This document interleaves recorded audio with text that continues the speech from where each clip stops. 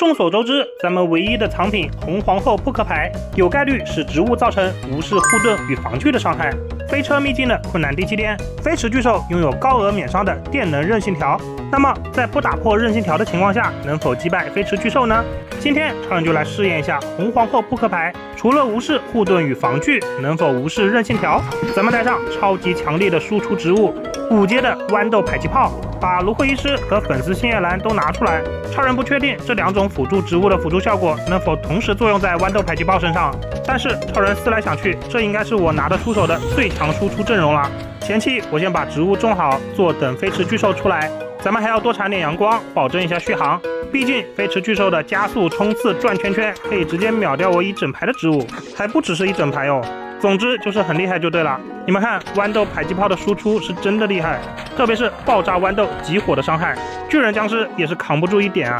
小伙伴们，你们看，超人携带的植物里面没有任何电能属性的植物，所以说我这套阵容对飞驰巨兽的电能属性条伤害为0。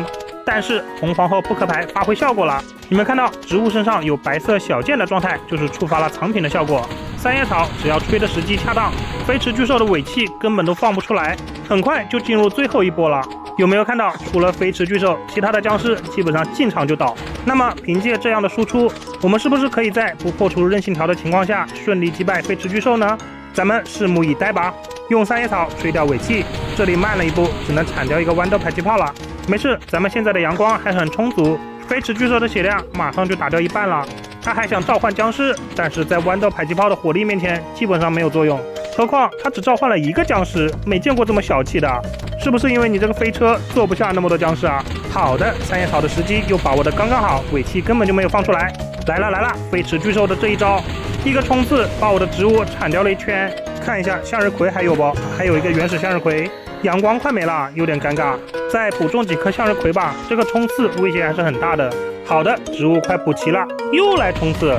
飞驰巨兽这是冲上瘾了呀！向日葵歌手也没有办法定住它。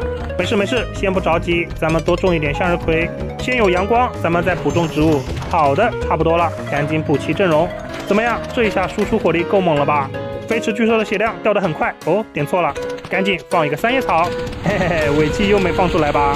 你的招数都已经被超人看透了，这就叫做精准拿捏。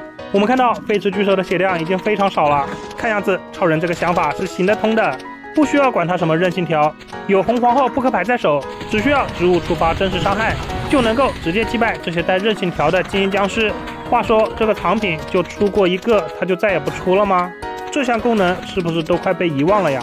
好的，飞驰巨兽已经没血了，它会倒下吗？哦，散架了，太好了，超人获得了胜利。